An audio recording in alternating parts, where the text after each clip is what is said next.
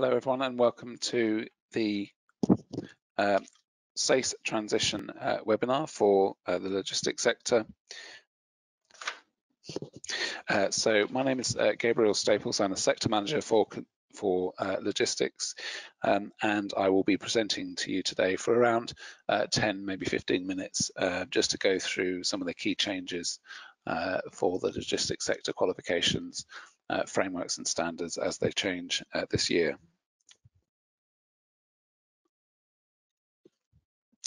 So as I say, the purpose of today really will be to do some quite technical updates and on a qualification and framework level, just to tell you what your alternative options are from 1st of August.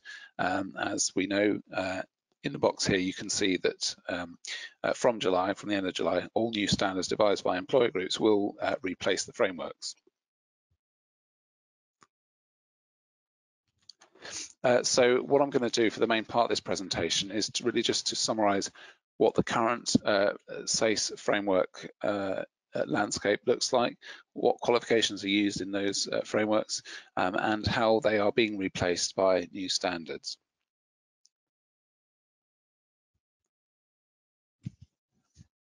So on this slide here, you can see that there's a couple of slides like this, and you can see that what we've done is put the existing SASE framework title on the left.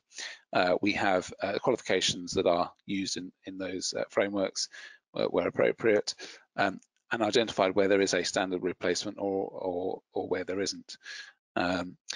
In the case of logistics sector, there are pretty much no qualifications mandated at all. Now, the impact of that is that you will not be able to claim funding for a qualification on program in terms of covering the awarding body registration certification fees.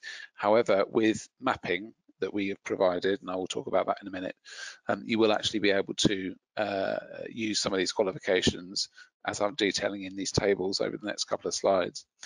You will actually be able to use the qualifications to meet the on-program requirements for knowledge, skills, behaviours. What you'll need to do as a provider is sort of obviously evidence that that the qualification does actually add value and it does map to the standards, which we've created mapping in certain areas to help you do that. So in this this framework, the frameworks listed on this page, you can see that we have a number of endpoint assessment products as well as on-program qualifications that can be used in these new standards. So these are supply chain warehouse operative, LGV driver on this page. Where there is a gap, for example, you've got in terms of the gap, there is no standard, for example, for the level 3 traffic office, that just exists at level 2, which you'll see over the page.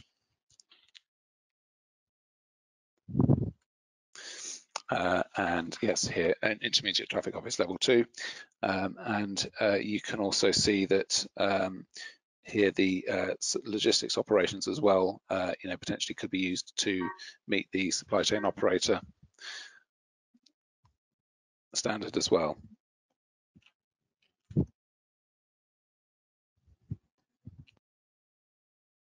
So I'll just leave this slide up on screen for another minute.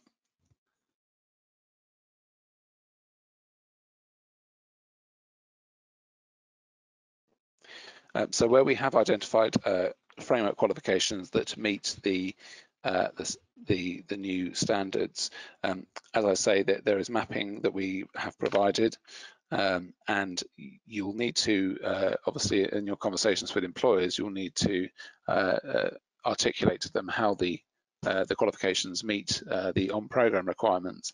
And one of the advantages of doing that, well, several advantages. Firstly, is that the students will get a quality assured, validated qualification on program before they get to endpoint assessment. That obviously will mean that in the event they do drop out or fail their EPA, they do still leave with something. And also it gives a higher quality obviously a high quality offer that you can give the employer on program, rather than simply making a training program out of the employer's existing training, the off-the-job time that they have to meet, and some training programs that you may have worked up for the new standards. As I say, the endpoint assessments we've got cover large goods vehicle driver, supply chain warehouse operative, and supply chain operator, that last one being traffic office pathway that we've developed, not the removals. So in terms of this summary slide here, it's just to go into a bit more detail. The standards which replace the old frameworks are written by employer-led groups. Awarding bodies don't actually have a particular say in the development of that standard, but we've been involved after these have gone live, and we've developed endpoint assessments in those areas I've highlighted to meet those requirements. So whether they're in terms of the documents that are given to us, the documents that are published, we have to take them as they are online and develop reliable and valid assessments around those statements. The assessments plan that we use to develop the EPAs is to test competence against the KSBs, that's knowledge, skills and behaviours in the standard, and the aim of the qualification would be to, where you should choose to use it, where an employer wants to use it, would be to make sure that apprentices get to the endpoint assessment point, so the gateway for that endpoint assessment, and get them to a state where they are likely to succeed at the endpoint assessment. Excuse me.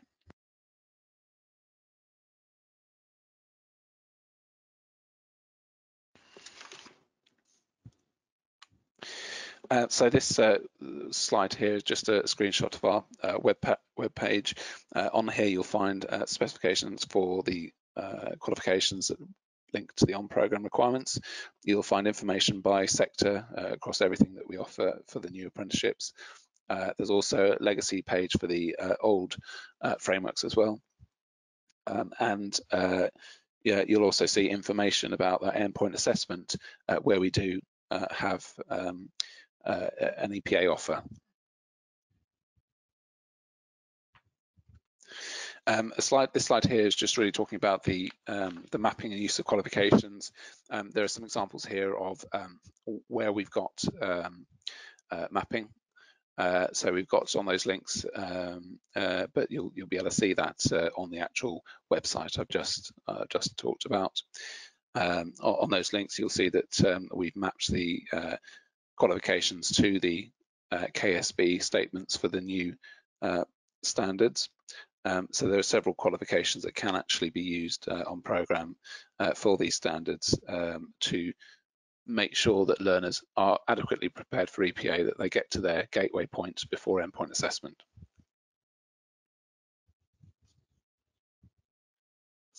Just a note here on some developments to update you. Express delivery operative, that is a standard that we've not yet developed an EPA for, though we may do during the year. This particular standard is for, as it says, for postal workers, couriers, express delivery drivers, many thousands of operatives who work up and down the UK delivering, really using smaller vehicles. Now, one of the issues with the new standards is that the LGV standard is obviously specifically designed for lorry drivers, and it has mandatory license acquisition within it.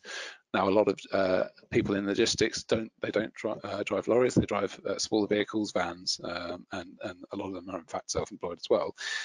So van drivers aren't really catered for. However, the closest fit would be express delivery operative standard, though that may not be fit for purpose for everyone.